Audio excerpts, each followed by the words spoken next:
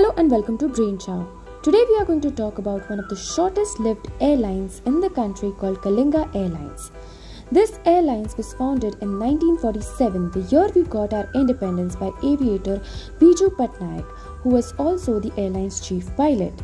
He was Royal Indian Air Force World War II Spitfire and DC-3 pilot.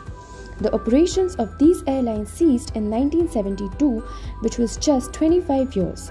During these years, in 1953, this airlines was nationalized along with others, and it restarted operations as non-scheduled charter operator in 1957 and flew passengers and cargo until 1972. They had quite a few accidents and incidents, starting from 1951, where DC-3 carrying 3 crew members struck trees due to low visibility. Immediately next year, in September 1952, Douglas Dakota cargo flight crashed in Wadi Halfa, Sudan, killing 3 crew members.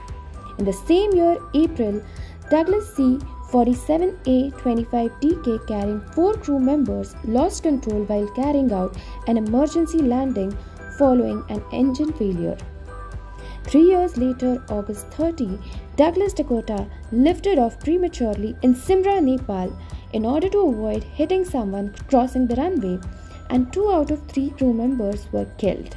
Then, in 1957, October 17, Douglas 47A-75DL carrying 8 people including 5 passengers crashed while dropping supplies in Mohanbari.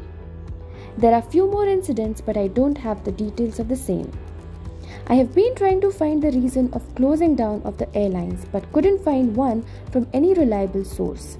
If any of you know, put it in the comments and we all can know. That's it for this video. I'll see you in the next one. Thanks for watching Brain Chow.